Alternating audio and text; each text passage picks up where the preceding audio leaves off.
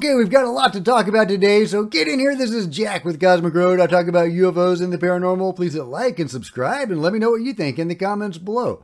Okay, first of all, from Dean Johnson, on July 23rd, 2024, Senator Kirsten Gillibrand signed on as a co-sponsor of the Rounds-Schumer UAP Disclosure Act. You know, last time around, it was the Schumer-Rounds Amendment, but this time Rounds is leading the charge, so it's the Rounds-Schumer Amendment.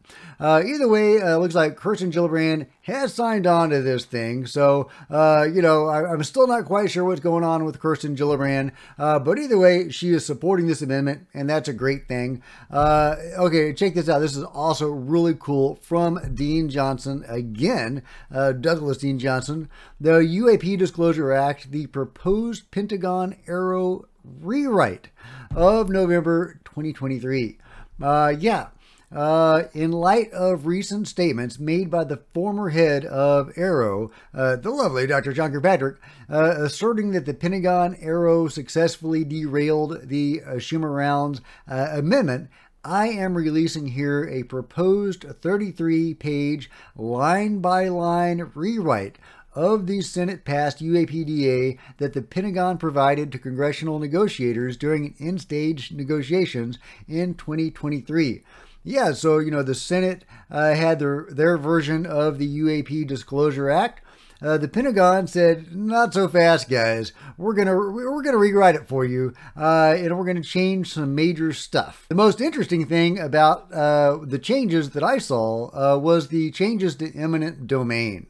The OUSDINS, and that's where AARO was housed under, draft, the AARO draft, proposed substantial weakening of the provision by replacing mandatory language, for example, the federal government shall exercise eminent domain, with non-binding language. It is the sense of Congress that the federal government should exercise eminent domain appropriately.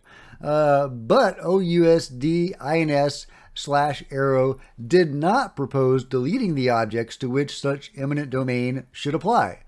Any and all recovered technologies of unknown origin and biological evidence of non-human intelligence that may be controlled by private persons or entities. They left that language in, interestingly. And this is where it gets weird, okay?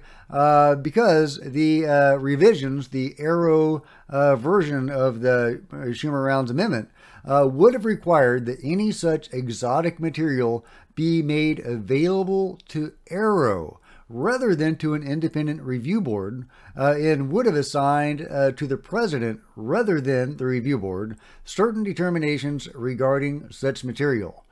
So yeah, if you find a UFO, AARO gets it, not the review board. Now, I have major doubts about the review board and about eminent domain, but let's continue on. Douglas Dean Johnson reached out to Sean Kirkpatrick and asked him about this. He said, what was the rationale for recommending retention of proposed new provisions of law that would have provided something of a legal foundation for AARO or other federal entities to assert control over hypothetical technologies of unknown origin or hypothetical evidence of non-human intelligence? Was this a just-in-case provision? Sean Kirkpatrick, the lovely, replied, at the time, the conspiracy frenzy was pushing this narrative of some prime contractor having this material, and there were these lingering allegations of AARO not having authorities, despite it being written into law previously. So a compromise was proposed to allow for the exercising of eminent domain under AARO's authority to underscore that AARO could compel disclosure of anything should anything exist. Since we know nothing exists, we didn't feel it made our job harder and felt this could close a gap in uninformed allegations. Yeah, I love that. The lovely Dr. Sean Kirkpatrick saying they know point blank for sure that nothing exists. There's no UFOs. There's no UFO crashes. There's not going to be any material retrieved from UFO crashes because there's no UFOs. So yeah, I ask you, is this an honest investigator looking into an unknown phenomenon? No, because he says he knows. nobody knows, right? You know, a scientific inquiry, no, there's like never anything definitive, right? It's all, well, we need more evidence, you know, we need further, tests done, stuff like that, right? So none of that here. Point blank, definitive statement. We know nothing exists. So obviously Sean Kirkpatrick is just part of the cover up. I've been thinking about his weird comments the other day to Merrick von Rennenkamp, where he was like really debunking like the gimbal, for example, badly. And I realized after thinking about it, it's because there's no good debunks left. That's the secret. That's why Sean Kirkpatrick was saying, oh, well, it was the sun glare, right? Even though it happened at night. Because he can just say, oh, really? It happened at night? Well, I'll have to review the data. It just gives him an easy out. Because there's no good debunkings left, only bad debunkings. And so that's what the lovely Dr. Sean Kirkpatrick was putting out, in my opinion.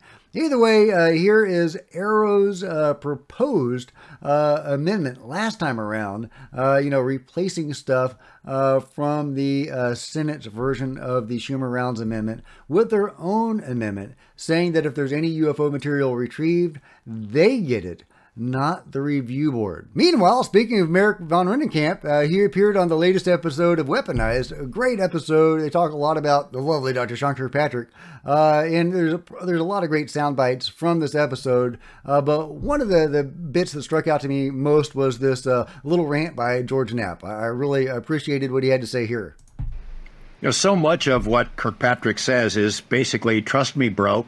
I can't tell you which cases we're investigating. I can't tell you who the witnesses we talked to are. I can't tell you what the censor systems that we have looked at that debunk these particular cases. You just have to trust me that I've explained it all away. Not only the public, but the media and Congress. Trust me, there's nothing to this. Move along, folks. And I don't trust him. I mean, for reasons that you've made pretty clear, he doesn't seem to know a heck of a lot about the most best known and most important cases.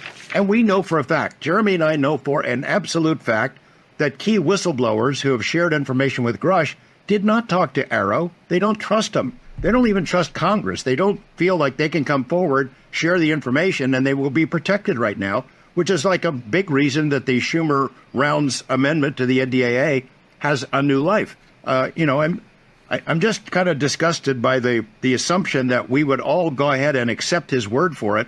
As he said in your interview, well, look, all these people looking at this evidence, there's no credible physicists who are there.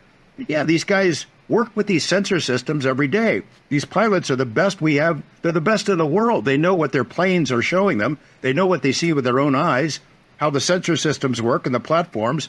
They know their stuff. Maybe they're not a physicist. They don't need to be a physicist to tell us something weird is going on, right?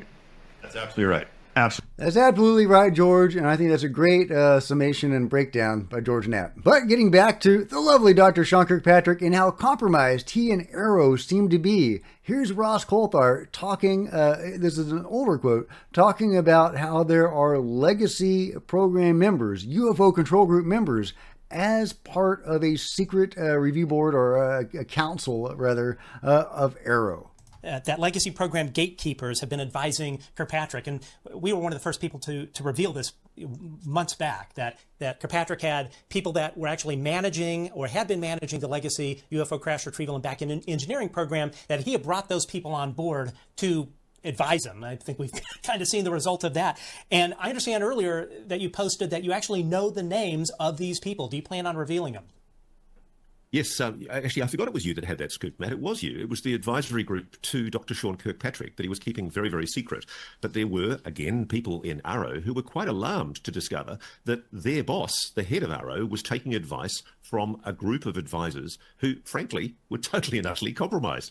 And I can't name them just yet. I've got plans about what I want to do.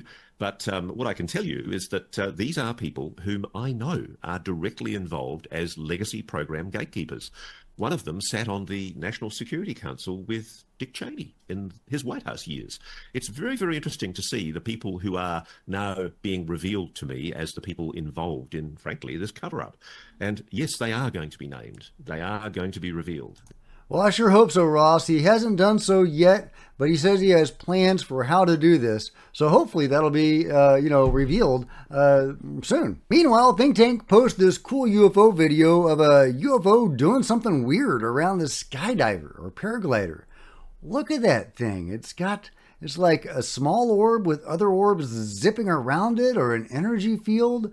Hopefully the video, the processing the video won't render that invisible. But hopefully you can see there's these weird objects or energy moving around this orb. I don't know what to make of this thing. What is going on here? If anybody has any insight into what this crazy object is doing or why it's doing it, I would love to know, because I've never seen one quite like that before. Yeah, I don't know what to make of this, but it's really compelling footage, so let me know what you think in the comments below. Meanwhile, I don't know about you guys, but my mind often goes back to the pyramids and the Great Pyramids. Just fascinated by that, and the idea that it could have been a functioning device of some sort, or, raise our frequencies or our vibrations or something like that, or, maybe just an energy center or something. Who knows what those things were for, but they especially the Great Pyramid, does seem to have been a functional device of some sort. Definitely doesn't appear to have been a tomb. This is what Egyptian tombs look like. They were very decorative, very, very funky, colorful places. If you were a pharaoh and you were going to want to hang out for somewhere forever, I guess you could do worse, right? But the inside of the pyramid is like industrial looking. It's not pretty at all. It doesn't look like a tomb at all. So maybe it had some sort of function, or whether again that was to raise our vibes, or who knows what they were for. But it's a really interesting idea that they were functional in some purpose. So should we build one today? Well, Jordan Crowder is saying not so fast. He is referencing the raw material, the law of one. And he says, in the raw material, when asked if we could build a current-day working Great Pyramid, Ra said that we could, but we don't need to. Humanity has evolved, and we now have a natural connection to intelligent infinity. Thousands of years ago, Ra was here, working with humans, building these structures to harness particular streamings of the universe. The pyramids were used mainly as a way to connect humans spiritually to Source and to facilitate healing. Now, through meditation, most humans can do these things in the comfort of their own homes. So maybe we're all our own Great Pyramid. Meanwhile, from Chris Sharp at Liberation Times comes this excellent article, Political Volatility Brings Uncertainty and Potential for UFO Disclosure. Basically talking about what's going on now with UFO disclosure and how it's kind of being stalled right now by the elections and by the political processes. But he gives us some insight into what might happen if one or the other candidate wins. If it's Trump, there's some possible good indications from some people associated with Trump, like this guy named Thiel, also Vivek Ramaswamy, who has come out as pro-disclosure or pro-transparency anyway. Meanwhile, if Kamala wins, then we have a different situation. And getting to that, Harris, currently the most likely nominee, faces a choice: maintain the status quo by keeping Jake Sullivan as National Security Advisor, Lloyd Austin as Defense Secretary, and Avril Haines as Director of National Intelligence, or appoint her own team who might support greater government transparency. The status quo may prove a stumbling block, with sources telling Liberation Times that both Austin and Haines are against further UAP transparency. No big surprise there. But a change within the White House cabinet could reflect more openness to disclosing information, and a change may be likely, especially due to the recent health woes experienced by Defense Secretary Lloyd Austin. So I'm sorry that he's experiencing those health woes, but there you go. It's possible that with a new cabinet, you could get a new situation in the White House.